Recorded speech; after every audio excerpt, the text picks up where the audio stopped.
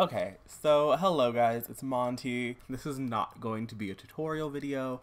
I'm not actually going to be spraying any edges. I will leave a link down below to the blog post that I read to be inspired on how to do it this way, and then there's a video I'm going to link that does include a demonstration, I believe.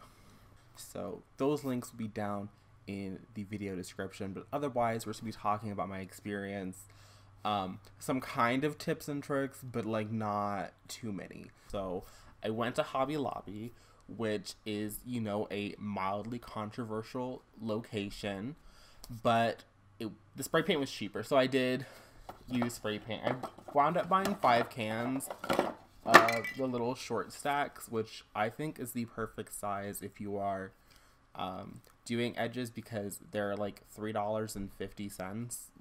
Well, they were, because they were on sale. They're like $4, which I think is totally reasonable for the amount of spray paint that you get, because it's not like I'm going to run out of this anytime soon. This is not the cheapest way to go. You can totally do this with acrylic paint, and if you do it with acrylic paint, then it'll be a far cheaper endeavor for you. So you can definitely get a similar aesthetic, a similar vibe going cheaper, but if you want to use spray paint, then this is an option. Like I said, there's probably cheaper alternatives out there, but I personally had no interest in a giant can, so this is what I got. They also sell this at Michael's, so if you are averse to Hobby Lobby, then that is an option. So I bought the spray paint, then I went to Lowe's and I bought 2 of these like giant boards. Now this is just one of them that I terribly cut in half, as you can tell by this lovely not straight line.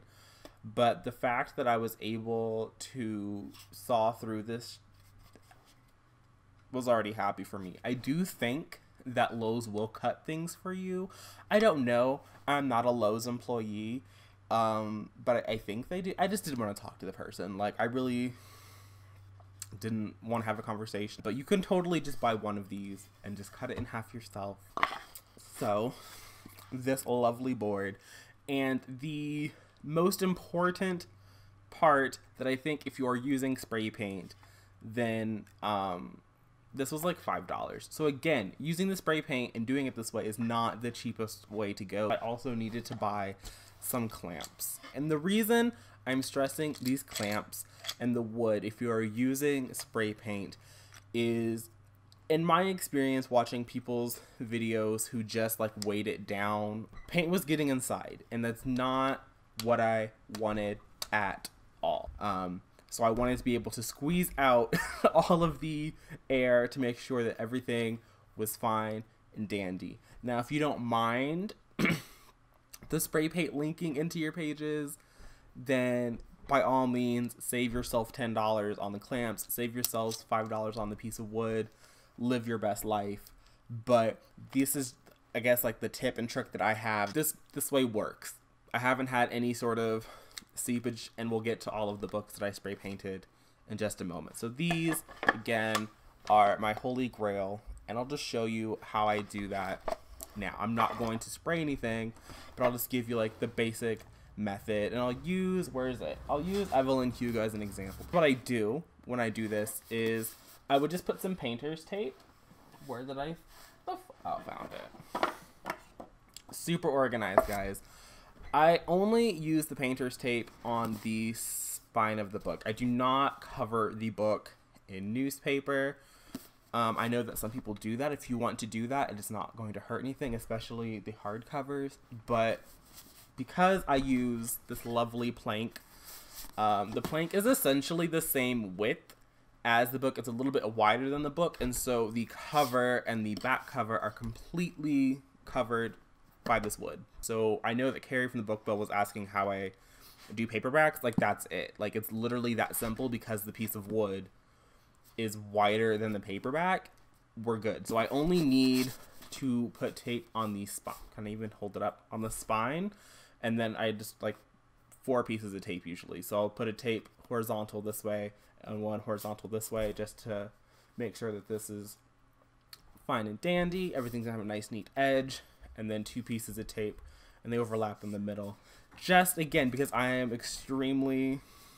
don't want to fuck up the spine of the book, because I'm going to see the spine of the book.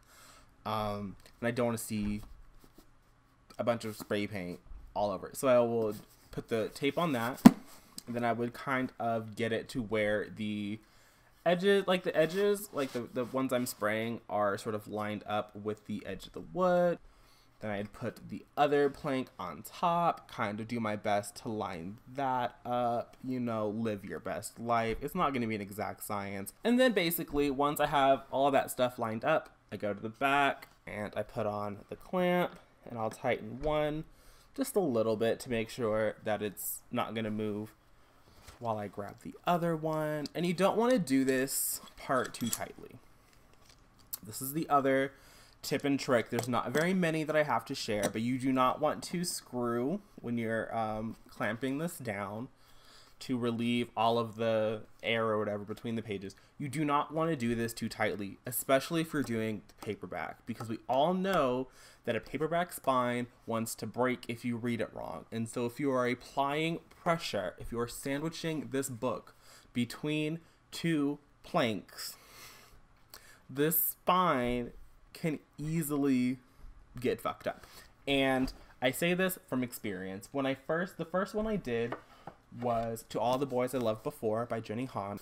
I gave it these lovely pink edges, and I fucked up the spine. Can we focus? In the process, this wrinkle was not here before, and here it is. It's all because I applied too much pressure. And the same thing with Red, White, and Royal Blue at the bottom. Can we focus? There we are. Again, it's not the end of the world. I didn't ruin my book. But you want to be careful when you are applying pressure to a paperback. So you don't need it to be super tight, like just a little bit of resistance is enough, just so these aren't moving around and you're good. So now that we've seen how I do this, let's look at my results, okay? Because I like to think that the results of these are pretty fine. Like, this is the first one that I did, and I have a terrible camera, so it's getting washed out, but also this pink is not super saturated. And again, if I flip through the pages, there isn't pink. You can see tabs that I need to move back out. But again, I didn't fuck up the pages. My favorite one, I think, is easily my copy of They Both Die at the End by Adam Silvera, which has the blue edges. And again, there isn't anywhere in the book that has a bunch of blue spray paint. The one that I think looks the ugliest, if we're going to be honest, is my copy of Emergency Contact, because I was a dumb bitch, and for whatever reason, I thought that this gold color was like this blush gold.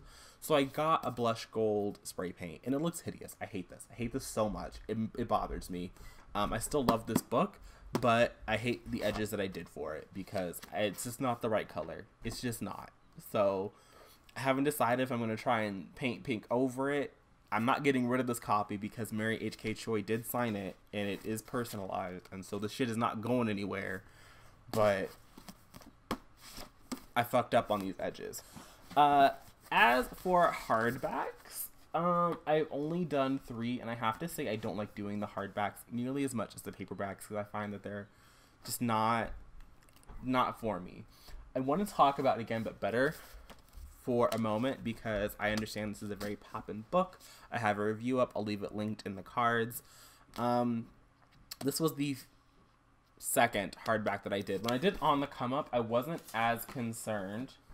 I did On the Come Up with black, but the cover of the book is also in black, and so if I had a little bit of like spray paint, because the cover is already black, I just didn't want to fuck up this part so much. But again, but better does not have, a blue thing. So it's a bright ass yellow hardback. So I used my painter's tape, but I want to say that whatever material is on the cover of this hardback is super, super, super prone to tearing. I did not have that issue when I taped Children of Blood and Bone, which I also gave the black edges to.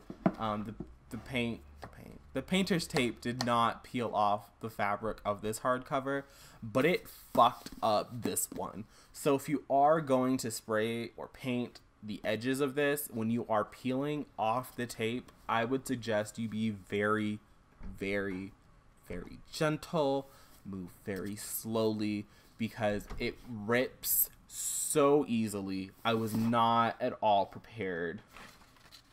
Not at all prepared. So there is that. And then again, this one has these lovely blue edges, which I think match the end paper close enough. Obviously, my blue is a lot brighter. And at the end of the day, I think it looks okay. I like it. So I'm not mad about it. So that's how I do it. Like I said, I don't know what I did with that. Here it is. And again, none of these have super bleeding. 6 of Crows, right?